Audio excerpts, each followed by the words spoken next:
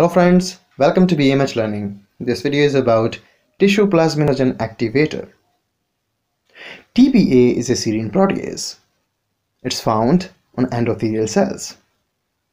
tPA activates the conversion of plasminogen to plasmin, an enzyme which is responsible for the breakdown of clots. So, tPA is involved in fibrinolysis, which is another name for breakdown of clots.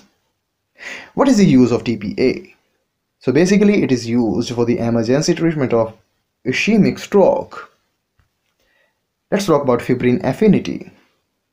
tPA is a relatively poor activator of plasminogen in the absence of fibrin due to the low affinity of tPA for its substrate. So tPA has a high affinity for fibrin and the binding increases its activating capacity up to 1000-fold.